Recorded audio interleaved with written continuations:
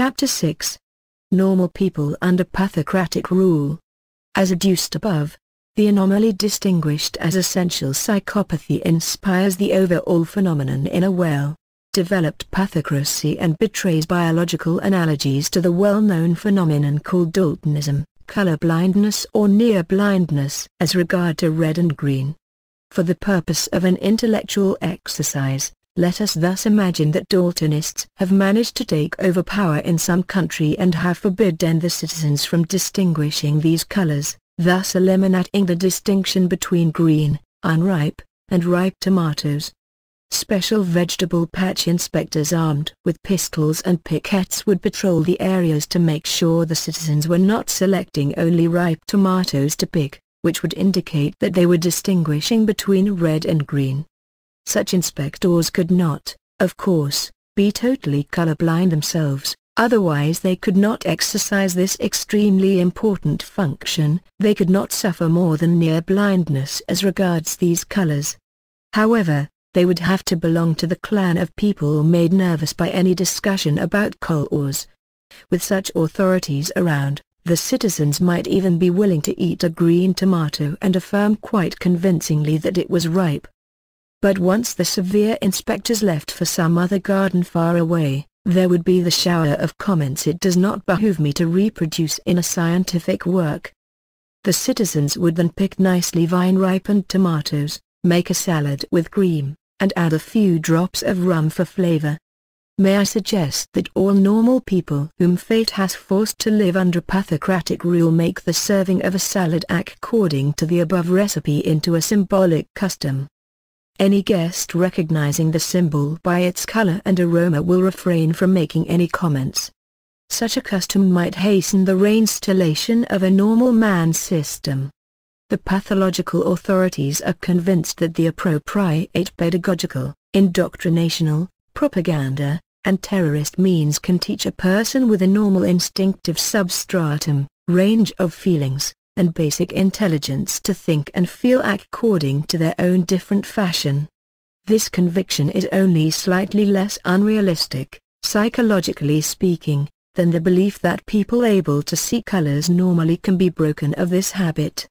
Actually, normal people cannot get rid of the characteristics with which the Homo sapiens species was endowed by its phylogenetic past. Such people will thus never stop feeling and perceiving psychological and socio-moral phenomena in much the same way their ancestors had been doing for hundreds of generations. Any attempt to make a society subjugated to the above phenomenon learn this different experiential manner imposed by pathological egotism is, in principle, fated for failure regardless of how many generations it might last. It does, however, call forth a series of improper psychological results which may give the pathocrats the appearance or success. However, it also provokes society to elaborate pinpointed, well-thought-out self-defense measures based on its cognitive and creative efforts. Pathocratic leadership believes that it can achieve a state wherein those other people's minds become dependent by means of the effects of their personality, perfidious pedagogical means, the means of mass disinformation, and psychological terror. Such faith has a basic meaning for them. In their conceptual world, pathocrats consider it virtually self-evident that the others should accept their obvious, realistic, and simple way of apprehending reality. For some mysterious reason, though, the others wriggle out, slither away, and tell each other jokes about pathocrats. Someone must be responsible for this, pre-revolutionary oldsters, or some radio stations abroad. It thus becomes necessary to improve the methodology of action, find better soul engineers with a certain literary talent, and isolate society from improper literature and any foreign influence. Those experiences and intuitions whispering that this is a Sisyphean labor must be repressed from the field of consciousness of the pathocrat.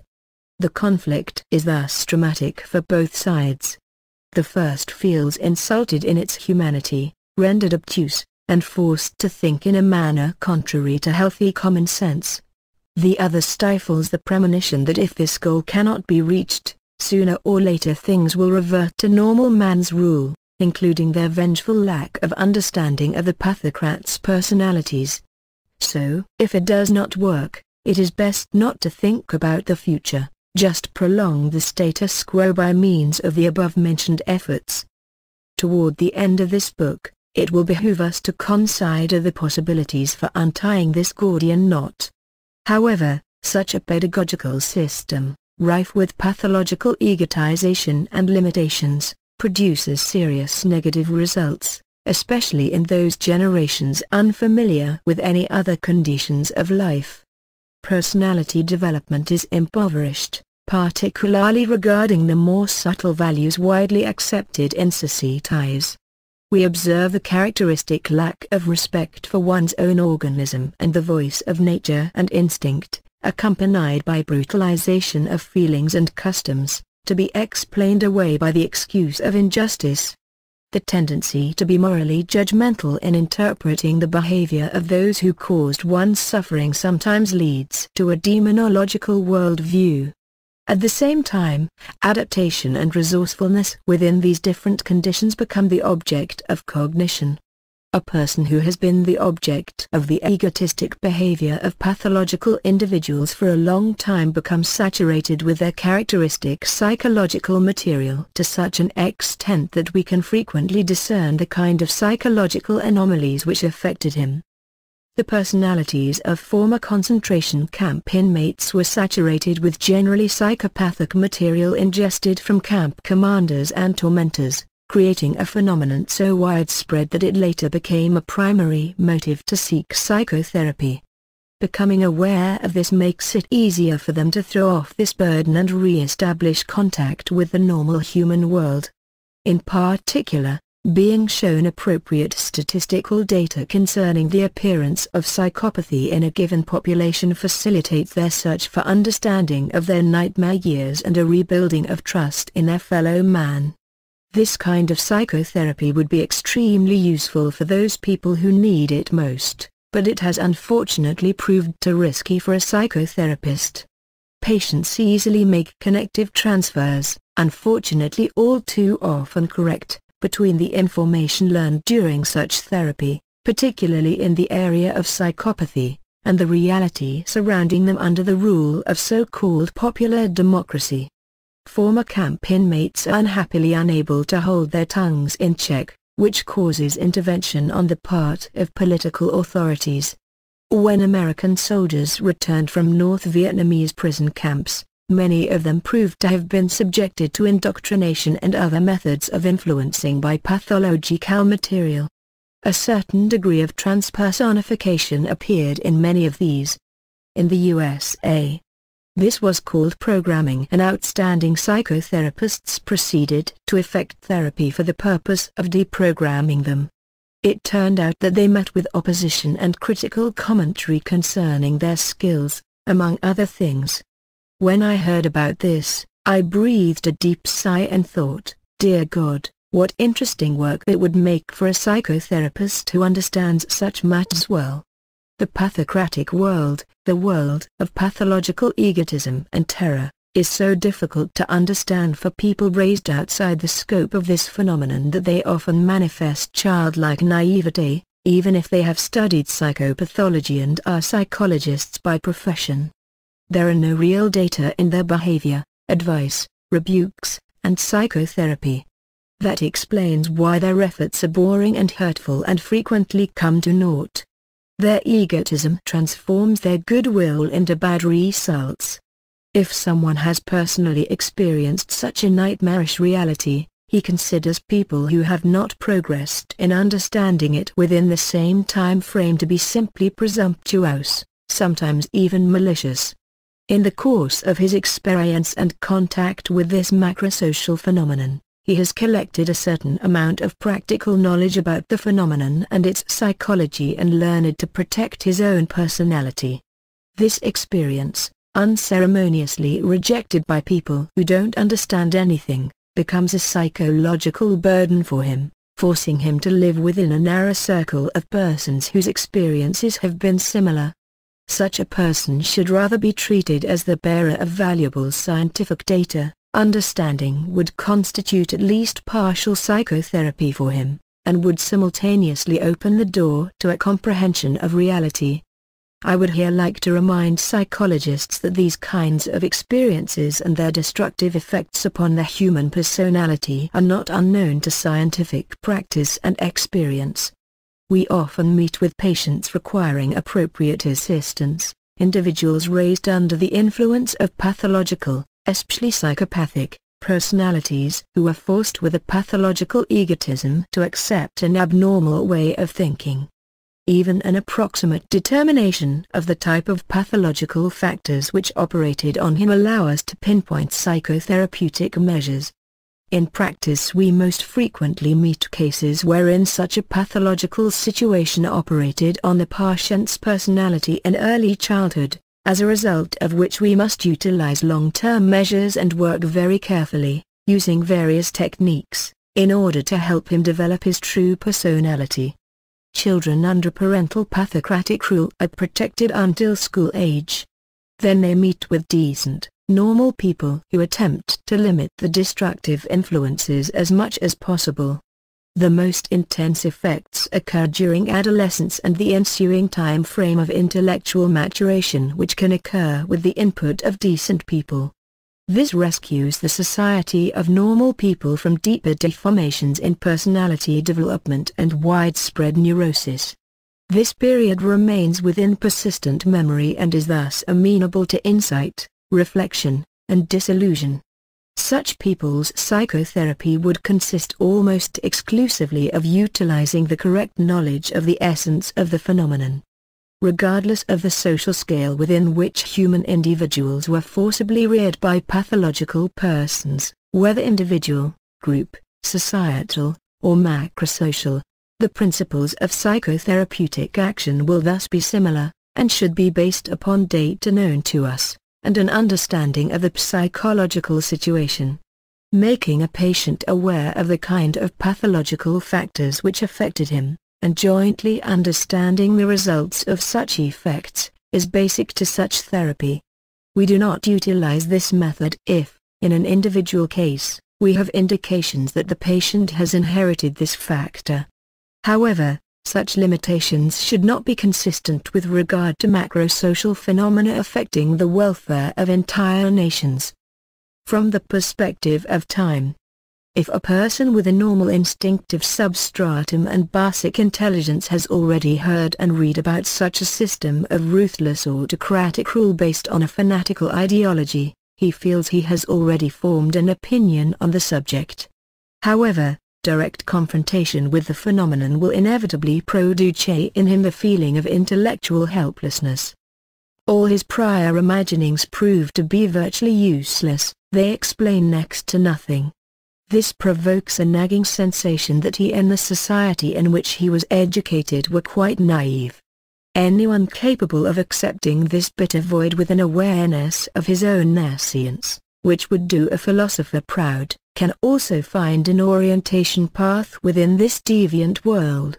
However, egotistically protecting his world view from disintegrative disillusionment and attempting to combine them with observations from this new divergent reality, only reaps mental chaos.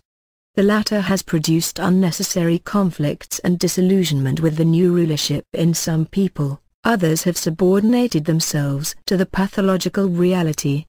One of the differences observed between a normally resistant person and somebody who has undergone a transpersonification is that the former is better able to survive this disintegrating cognitive void, whereas the latter fills the void with the pathologic propaganda material without sufficient controls.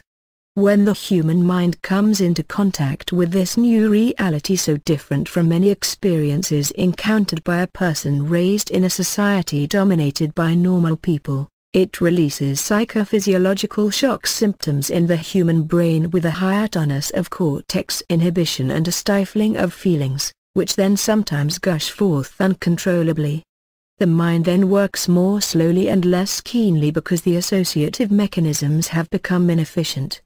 Especially when a person has direct contact with psychopathic representatives of the new rule, who use their specific experience so as to traumatize the minds of the others with their own personalities. His mind succumbs to a state of short-term catatonia. Their humiliating and arrogant techniques, brutal paramoralizations, and so forth deaden his thought processes and his self-defense capabilities, and their divergent experiential method anchors in his mind. In the presence of this kind of phenomenon, any moralizing evaluation of a person's behavior in such a situation thus becomes inaccurate at best. Only once these unbelievably unpleasant psychological states have passed, thanks to rest in benevolent company, is it possible to reflect, always a difficult and painful process, or to become aware that one's mind and common sense have been fooled by something which cannot fit into the normal human imagination. Man and society stand at the beginning of a long road of unknown experiences which, after much trial and error, finally leads to a certain hermetic knowledge of what the qualities of the phenomenon are and how best to build up psychological resistance thereto. Especially during the dissimulative phase, which makes it possible to adapt to life in this different world and thus arrange more tolerable living conditions. We shall then be able to observe psychological phenomena, knowledge, immunization, and adaptation such as could not have been predicted before and which cannot be understood in the world remaining under the rule of normal man systems. A normal person, however, can never completely adapt to a pathological system. It is easy to be pessimistic about the final results of this. Such experiences are exchanged during evening discussions among a circle of friends, thereby creating within people's minds a kind of cognitive conglomeration which is initially incoherent and contains factual deficiencies. The participation of moral categories in such a comprehension of the macrosocial phenomenon, and the manner in which particular individuals behave, is proportionally much greater within such a new world view than the above adduced scientific knowledge would dictate. The ideology officially preached by the pathocracy continues to retain its ever-diminishing suggestive powers until such time as human reason manages to localize it as something subordinate, which is not descriptive of the essence of phenomenon. Moral and religious values, as well as a nation's centuries-old cultural heritage, furnish most societies with support for the long road of both individual and collective searching through the jungle of strange phenomena. This apperceptive capacity possessed by people within the framework of the natural worldview contains a deficiency which hides the nucleus of the phenomenon for many years. Under such conditions, both instinct and feelings, and the resulting basic intelligence, play instrumental roles, stimulating man to make selections which are to a great extent subconscious. Under the conditions created by imposed pathocratic rule in particular, where the described psychological deficiencies are decisive in joining the activities of such a system, our natural human instinctive substratum is an instrumental factor in joining the opposition. Similarly, the environmental, economic, and ideological motivations which influenced the formation of an individual personality, including those political attitudes which were assumed earlier, play the role of modifying factors, though they are not as enduring in time. The activity of these latter factors, albeit relatively clear with relation to individuals, disappear within the statistical approach and diminish through the years of pathocratic rule. The decisions and the choices made for the side of the society of normal people are once again finally decided by factors usually inherited by biological means, and thus not the product of the person's option, and predominantly in subconscious processes. Man's general intelligence, especially his intellectual level, plays a relatively limited role in this process of selecting a path of action, as expressed by statistically significant but loci. A/-0.16. The higher a person's general level of talent, the harder it usually is for him to reconcile himself with this different reality and to find a modus vivendi within it. At the same time, there are gifted and talented people who join the pathocracy, and harsh words of contempt for the system can be heard on the part of simple, uneducated people. Only those people with the highest degree of intelligence, which, as mentioned, does not accompany psychopathies, are unable to find meaning to life within such a system.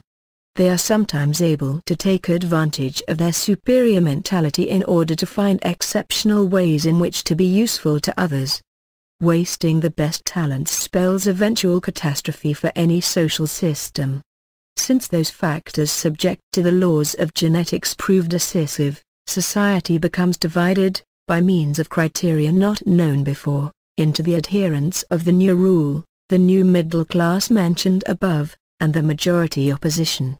Since the properties which cause this new division appear in more or less equal proportions within any old social group or level, this new division cuts right through the traditional layers of society. If we treat the former stratification, whose formation was decisively influenced by the talent factor, as horizontal, the new one should be referred to as vertical. The most instrumental factor in the latter is good basic intelligence which, as we already know, is widely distributed throughout all social groups. Even those people who were the object of social injustice in the former system and then bestowed with another system, which allegedly protected them, slowly start criticizing the latter. Even though they were forced to join the pathocratic party, most of the former pre-war communists in the author's homeland later gradually became critical, using the most emphatic of language. They were first to deny that the ruling system was communist in nature, persuasively pointing out the actual differences between the ideology and reality. They tried to inform their comrades in still independent countries of this by letters. Worried about this treason, these comrades transmitted such letters to their local party in those other countries, from where these were returned to the security police of the country of origin. The authors of the letters paid with their lives or with years of prison. No other social group was finally subjected to such stringent police surveillance as were they. Regardless of whatever our evaluation of communist ideology or the parties might be, we are presumably justified in believing that the old communists were quite competent to distinguish what was and what was not in accordance with their ideology and beliefs. Their highly emphatic statements on the subject, quite popular among Poland's old communist circles, are impressive or even persuasive. Because of the operational language used therein, however, we must designate them as overly moralizing interpretations not in keeping with the character of this work. At the same time, we must admit that the majority of Poland's pre-war communists were not psychopaths. From the point of view of economics and reality, any system wherein most of the property in workplaces are state-owned de jure and de facto is state capitalism and not communism. Such a system exhibits the traits of a primitive 19th-century capitalist exploiter who had an insufficient grasp of his role in society and of how his interests were linked to his workers' welfare. Workers are very much aware of these traits, especially if they have collected a certain amount of knowledge in connection with their political activities. A reasonable socialist aiming to replace capitalism with some system in conformity with his idea, which would be based on worker participation in the administration of the workplace and the profits, will reject such a system as the worst variety of capitalism. After all, concentrating capital and rulership in one place always leads to degeneration. Capital must be subject to the authority of fairness. Eliminating such a degenerate form of capitalism should thus be a priority task for any socialist.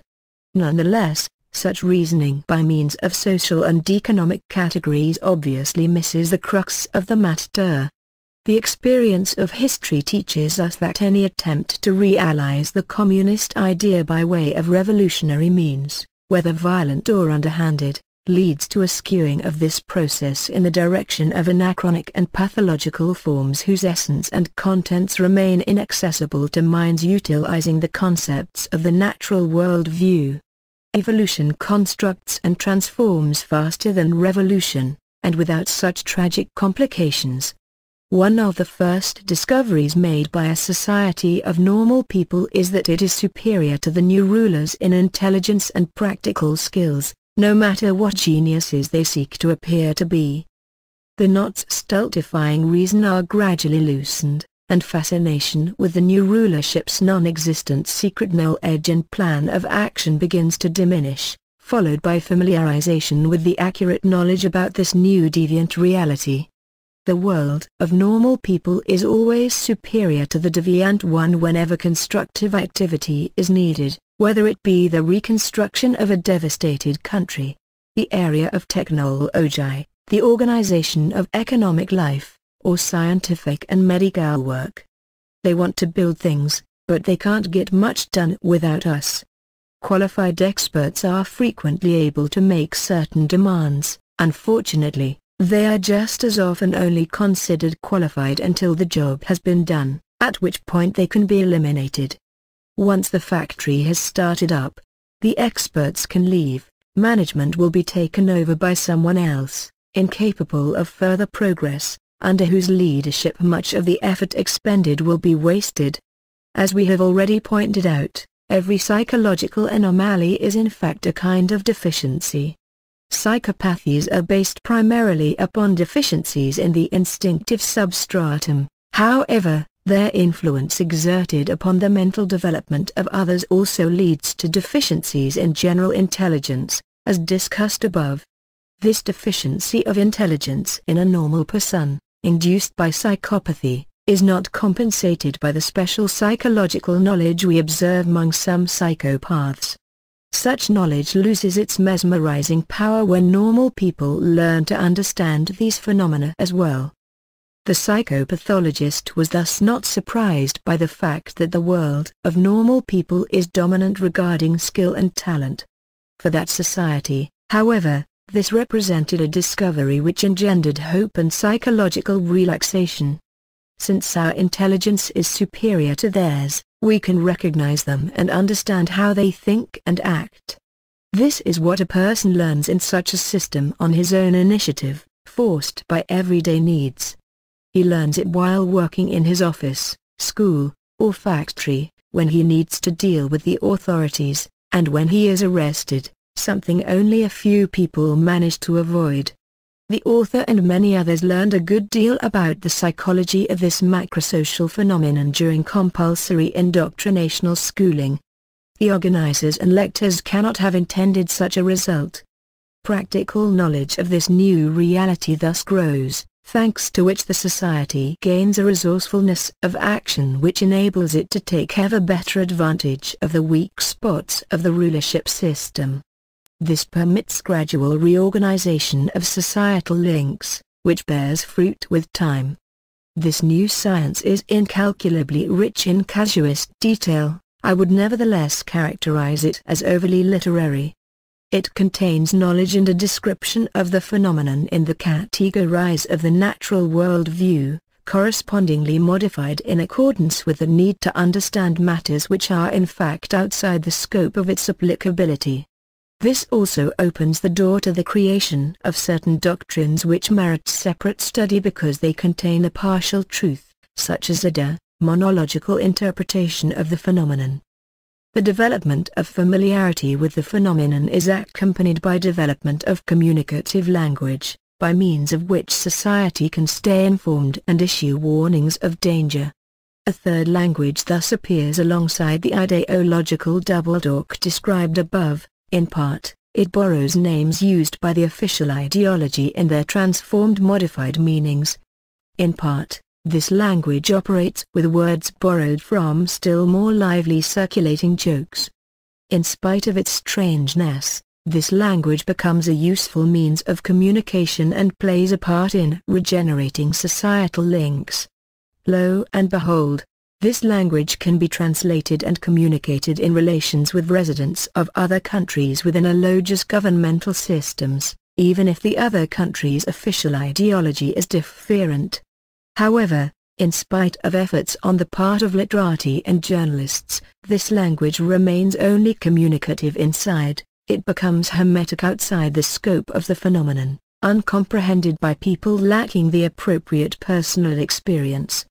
The specific role of certain individuals during such times is worth pointing out. They participate in the discovery of the nature of this new reality and help others find the right path.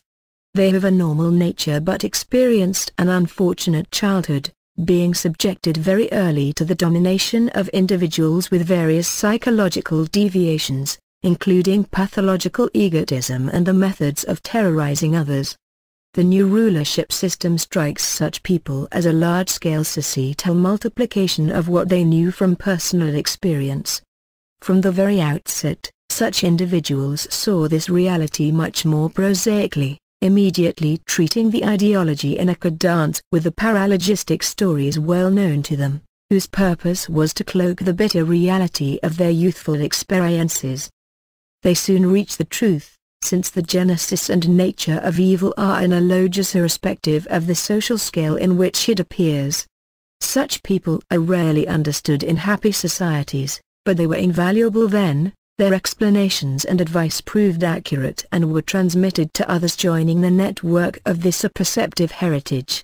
However, their own suffering was doubled, since this was too much of a similar kind of abuse for one life to handle. They therefore nursed dreams of escaping into the freedom still existing in the outside world. Finally, society sees the appearance of individuals who have collected exceptional intuitive perception and practical knowledge in the area of how pathocrats think and how such a system of rule operates. Some of them become so proficient in their deviant language and its idiomatics that they are able to use it, much like a foreign language they have learned well. Since they are able to decipher the rulership's intentions, such people then offer advice to people who are having trouble with the authorities. These advocates of the society of normal people play an irreplaceable role in the life of society. The pathocrats, however, can never learn to think in normal human categories. At the same time, the inability to predict the reaction of normal people to such an authority also leads to the conclusion that the system is rigidly causative and lacking in the natural freedom of choice. This new science, expressed in language derived from a deviant reality, is something foreign to people who wish to understand this macrosocial phenomenon but think in the categories of the countries of normal man. Attempts to understand this language produce a certain feeling of helplessness which gives rise to the tendency of creating one's own doctrines, built from the concepts of one's own world and a certain amount of appropriately co-opted pathocratic propaganda material. Such a doctrine, for example, would be the American anti-communist propaganda. Such twisted and distorted concepts makes it even more difficult to understand that other reality. May the objective description adduced herein enable them to overcome the impasse thus engendered. In countries subjected to pathocratic rule, this knowledge and language, especially human experience, create a mediating concatenation in such a way that most people could assimilate this objective description of the phenomenon without major difficulties with the help of active perception. Difficulties will only be encountered by the oldest generation and a certain proportion of young people raised in the system from childhood, and these are psychologically understandable. I was once referred a patient who had been an inmate in a Nazi concentration camp. She came back from that hell in such exceptionally good condition that she was able to marry and bear 3 children. However, her child-rearing methods were so extremely iron-fisted as to be reminiscent of the concentration camp life so stubbornly persevering in former prisoners. The children's reaction was neurotic protest and aggressiveness against other children. During the mother's psychotherapy, we recalled the figures of male and female SS officers to her mind, pointing out their psychopathic characteristics. Such people were primary recruits. In order to help her eliminate their pathological material from her person, I furnished her with the approximate statistical data regarding the appearance of such individuals within the population as a whole. This helped her reach a more objective view of that reality and re-establish trust in the society of normal people. During the next visit, the patient showed to me a little card on which she had written the names of local pathocratic notables and added her own diagnoses, which were largely correct. So I made a hushing gesture with my finger and admonished her with emphasis that we were dealing only with her problems. The patient understood and, I am sure, She did not make her reflections on the matter known in the wrong places.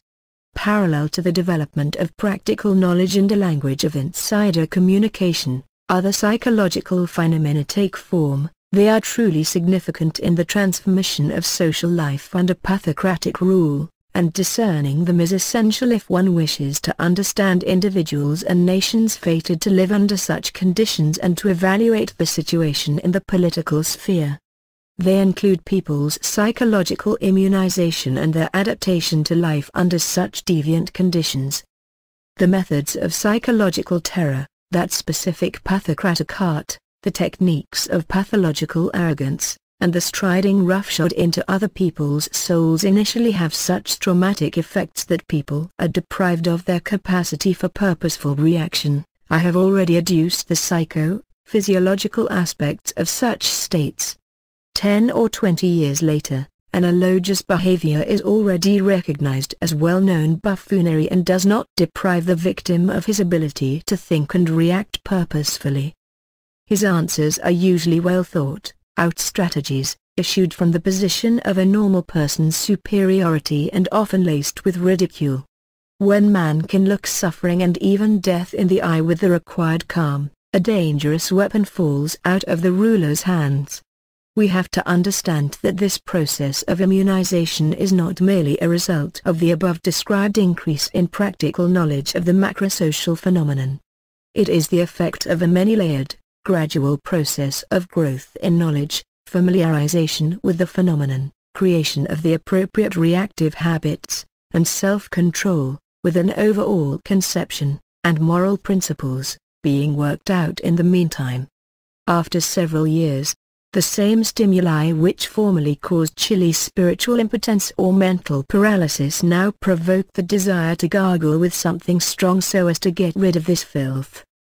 There was a time when many people dreamed of finding some pill which would make it easier to endure dealing with the authorities or attending the forced indoctrination sessions generally chaired by a psychopathic character.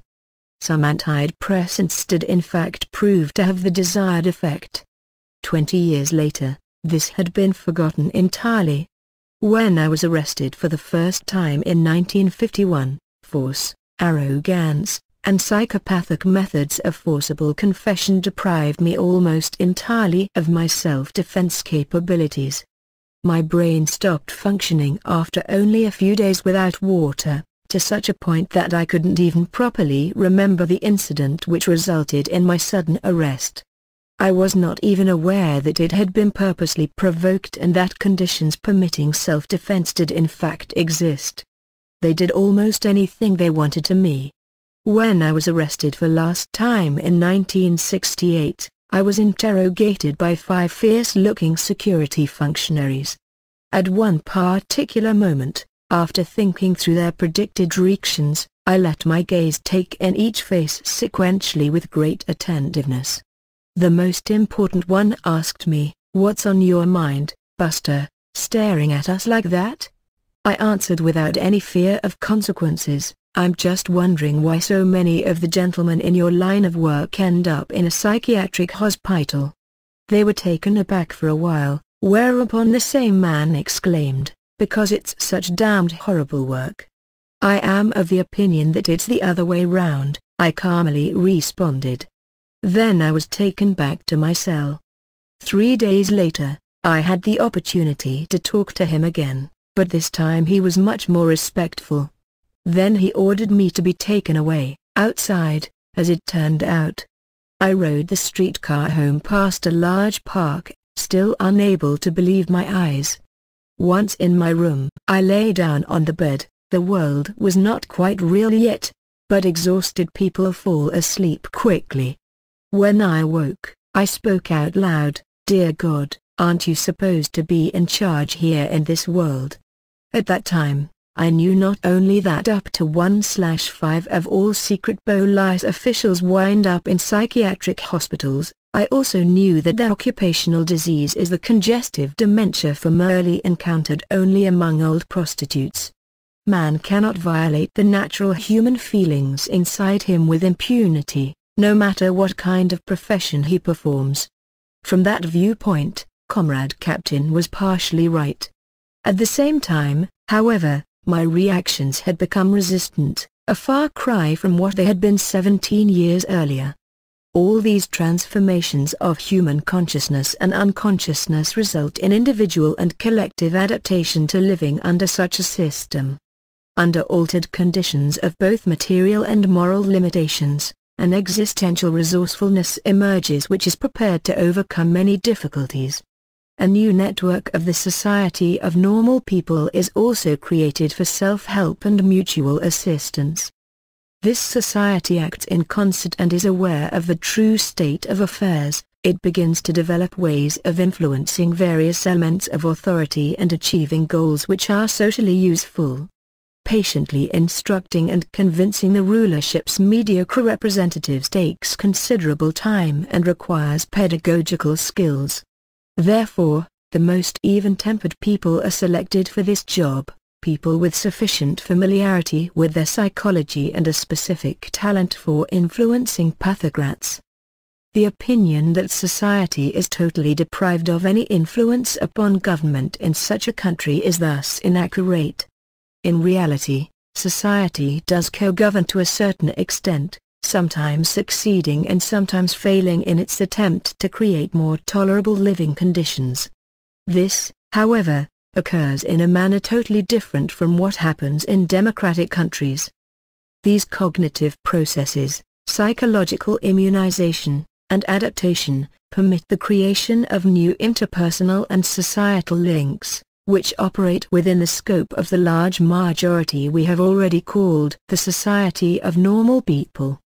These links extend discreetly into the world of the regime's middle class, among people who can be trusted to a certain extent.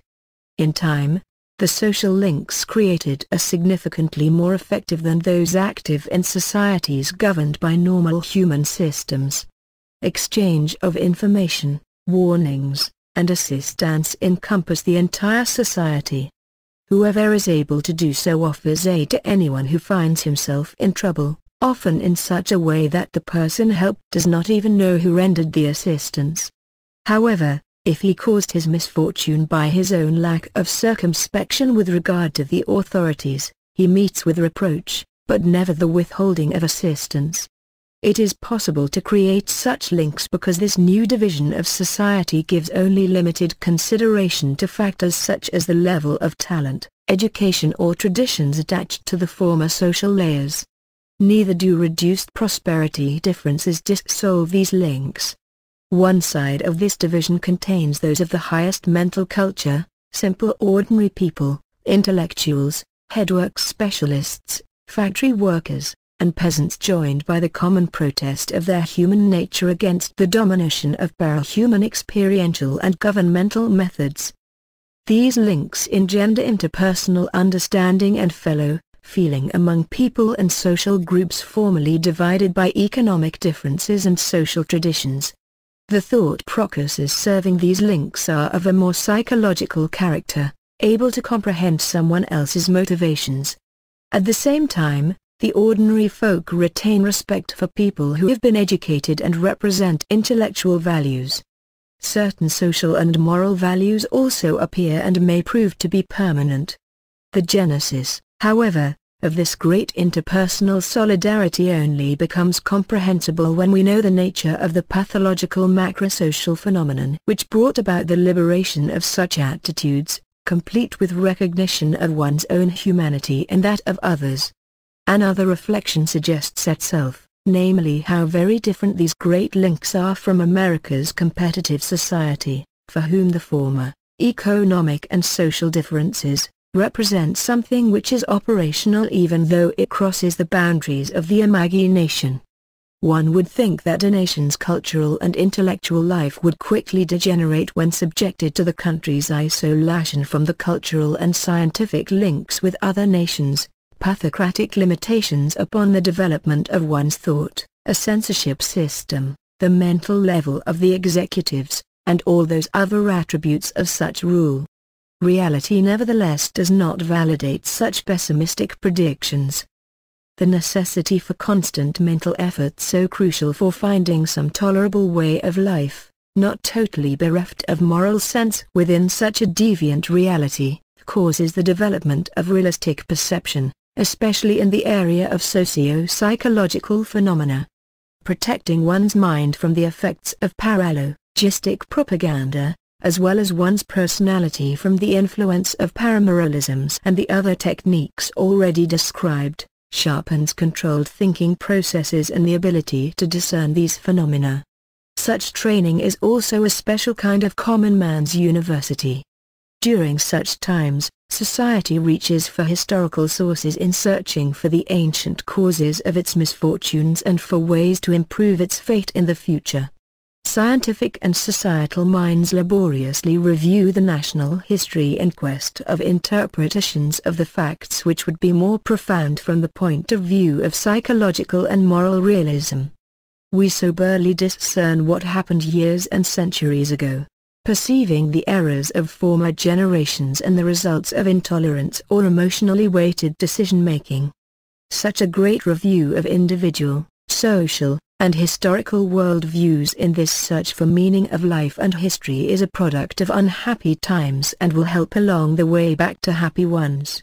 Another object of consideration became moral problems applicable in individual life as well as in history and politics. The mind starts reaching ever deeper in this area, achieving ever more subtle understanding of the matter, because it is precisely in this world that the old oversimplifications prove to be unsatisfactory. An understanding of other people, including those who commit errors and crimes, appears in a problem-solving way which was formerly underrated. Forgiveness is only one step beyond understanding. As me. De Staël wrote, "Doubt comprendre, c'est doubt pardonner." A society's religion is affected by analogous transformations. The proportion of the people maintaining religious beliefs is not significantly affected, particularly in countries wherein the pathocracy was imposed. It does, however, undergo a modification of the contents and quality of such beliefs in such a way that religion in time becomes more attractive to people raised indifferent to faith. The old religion, dominated by tradition, ritual, and insincerity, now becomes transformed into faith, conditioned by necessary studies and convictions which determine behavioral criteria. Anyone reading the Gospel during such times finds something that is hard to understand for other Christians. So real is the similarity between the social relations there under the government of ancient pagan Rome, and these under the atheistic pathocracy, that the reader imagines the situations described more easily and senses the reality of occurrences more vividly. Such reading also furnishes him with encouragement and advice which he can use in his situations. Thus, during brutal times of confrontation with evil, human capabilities of discriminating phenomena become subtler, a perceptive and moral sensibility develops. Critical faculties sometimes border with cynicism. I once got into a mountain-bound bus full of young high school and university students. During the trip, song filled the vehicle and the neighboring hills. Old pre-war songs, both witty and frivolous lesbians poems, "Our ancestor Noah was a brave man," apostrophe, and others. The text, however, had been corrected with humor and literary talent, eliminating whatever irritated these young people raised during difficult times. Was it an unintended result? As a result of all these transformations, including the de-egotization of thought and attitude connected thereto, society becomes capable of a mental creativity which goes beyond normal conditions. This effort could be useful in any cultural, technical, or economic area if the authorities did not oppose and stifle it because they feel threatened by such activity. Human genius is not born of lazy prosperity and among genteel camaraderie, but rather stands in perpetual confrontation with a recalcitrant reality which is different from ordinary human imaginations. Under such conditions, wide-scale theoretical approaches are found to have practical existential value. The old system of thought which remains in use infrequent tries starts to look backward, naive, and bereft of feeling of values. If nations which arrived at such a state were to regain their freedom, many valuable accomplishments of human thought would mature within a short time. No excessive fears would be in order as to whether such a nation would then be capable of elaborating a workable socio-economic system. Quite the contrary, the absence of egoistical pressure groups, the conciliatory nature of a society which has years of bitter experience behind it, and the penetrating, morally profound thought processes would permit the way out to be found relatively rapidly. Danger and difficulty would rather come from outside pressures on the part of nations which do not adequately understand the conditions in such a country. But unfortunately, the pathocracy cannot be dosed as a bitter medicine. The older generation, raised in a normal man's country, generally reacts by developing the above-mentioned skills, that is by enrichment. The younger generation, however, was raised under pathocratic rule and thus succumbs to a greater world-view impoverishment, reflex rigidification of personality, and domination by habitual structures, those typical results of the operation of pathological personalities. Paralogistic propaganda and its corresponding indoctrination are consciously rejected, however. This process demands time and effort which could better be used for activer perception of valuable contents. The latter accessible only with difficulty, due both to limitations and to perceptive problems. There arises the feeling of a certain void which is hard to fill. In spite of human goodwill, certain paralogisms and paramoralisms, as well as cognitive materialism, anchor and persevere in brains. The human mind is not able to disprove every single falsity which has been suggested to it. The emotional life of people raised within such a deviant psychological reality is also fraught with difficulties. In spite of critical reason, a certain saturation of a youngster's personality with pathological psychological material is unavoidable, as is a degree of primitivization and rigidity of feelings. The constant efforts to control one's emotions, so as to avoid having some stormy reaction provoke repression on the part of a vindictive and retentive regime, cause feelings to be repressed into a role of something rather problematic, something which should not be given a natural outlet. Suppressed emotional reactions surface later, when the person can afford to express them, they are delayed and inappropriate to the situation at hand. Worries about the future awaken egotism among people thus adapted to life in a pathological social structure. Neurosis is a natural response of human nature if a normal person is subordinated to domination of pathological people. The same applies to the subordination of a society and its members to a pathological system of authority. In a pathocratic state, every person with a normal nature thus exhibits a certain chronic neurotic state, controlled by the efforts of reason. The intensity of these states varies among individuals, depending upon different circumstances, usually more serious in direct proportion to the individual's intelligence. Psychotherapy upon such people is only possible and effective if we can rely on adequate familiarity with the causes of these states. Western-educated psychologists thus prove completely impractical with regard to such patients. A psychologist working in such a country must develop special operational techniques unknown and even unfathomable to specialists practicing in the free world. They have the purpose of partially liberating the voice of instinct and feeling from this abnormal over-control, and of rediscovering the voice of nature's wisdom within. But this must be done in such a way as to avoid exposing the patient to the unfortunate results of excessive freedom of reaction in the conditions under which he must live. A psychotherapist must operate carefully, with the help of illusions, because only rarely may he openly inform the patient of the system's pathological nature. However, even under such conditions, we can achieve a greater experiential freedom, more appropriate thought processes, and better decision-making capabilities. As a result of all this, the patient subsequently behaves with greater caution and feels much safer. If Western radio stations, unhampered by the fears of psychologists on the other side, abandoned the simple counter-propaganda in favor of a similar psychotherapeutic technique, they would contribute mightily to the future of countries still under pathocratic rule today. Toward the end of this book, I shall attempt to persuade the reader that psychological matters are as important to the future as grand politics or powerful weapons. Comprehending those normal people, whether outstanding or average, fated to live under pathocratic rule, their human nature and their responses to this basically deviant reality, their dreams, their methods of comprehending such a reality, including all the difficulties along the road, and their need to adapt and become resistant, including the side effects, is a sine qua non precondition for learning the behavior that would effectively assist them in their efforts to achieve a normal man system.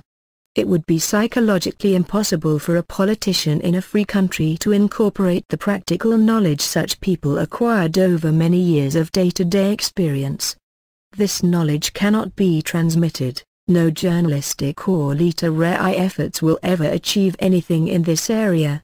However, an analogous science formulated in objective naturalistic language can be communicated in both directions. It can be assimilated by people who have no such specific experiences. It can also be back-transmitted over there where a great need for this science exists as do the minds which are already prepared to receive it. Such a science would actually act upon their battered personalities in much the same way as the best of medicines. Mere awareness that one was subject to the influence of a mental deviant is in and of itself a crucial part of treatment. Whoever wants to maintain the freedom of his country and of the world already threatened by this macrosocial pathological phenomenon, whoever would like to heal this sick planet of ours, should not only understand the nature of this great disease, but should also be conscious of potentially regenerative healing powers. Every country within the scope of this macrosocial phenomenon contains a large majority of normal people living and suffering who will never accept pathocracy. Their protest against it derives from the depths of their own souls and their human nature as conditioned by properties transmitted by means of biological heredity. The forms of this protest and the ideologies by which they would like to realize their natural wishes may nevertheless change. The ideology or societal structure via which they would like to regain their human right to live in a normal man system are, however, of secondary importance to these people. There are of course differences of opinion in this area, but they are not likely to lead to overly violent conflict among persons who see before them a goal worthy of sacrifice. Those whose attitudes are more penetrating and balanced see the original ideology as it was before its caricaturization by the ponerization process, as the most practical basis for effecting society's aims. Certain modifications would endow this ideology with a more mature form more in keeping with the demands of present times. It could thereupon serve as the foundation for a process of evolution, or rather transformation, into an socio-economic system capable of adequate functioning. The author's convictions are somewhat different. Grave difficulties could be caused by outside pressure aiming at the introduction of an economic system which has lost its historically conditioned roots in such a country. People who have long had to live in the strange world of this divergence are therefore hard to understand for someone who has fortunately avoided that fate. Let us refrain from imposing imaginings upon them which are only meaningful within the world of normal man's governments. Let us not pigeonhole them into any political doctrines which are often quite unlike the reality they are familiar with. Let us welcome them with feelings of human solidarity, reciprocal respect, and a greater trust in their normal human nature and their reason.